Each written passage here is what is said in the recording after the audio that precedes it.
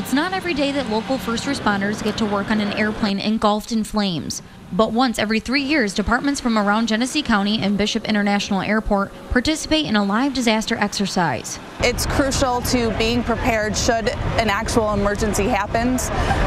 We hope that never does happen. But the mock emergency did happen at the Gulf Tea hangar off of Torrey Road. First responders were told the bare minimum, then put to the test. There's always things that will happen that you don't anticipate or you weren't counting on happen, and those are the biggest challenges. The big challenge from the exercise was a mock Delta plane crash. The first responders had to contain more than 2,000 gallons of jet fuel and treat 64 fake passengers.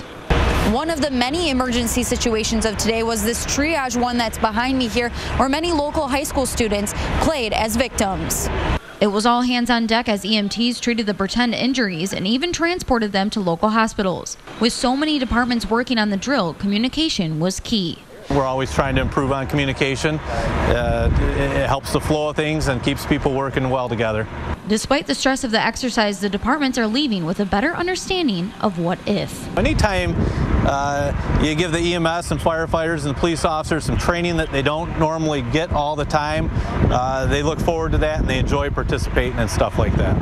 In Flint, Cody Kaczynski, WNEN TV 5.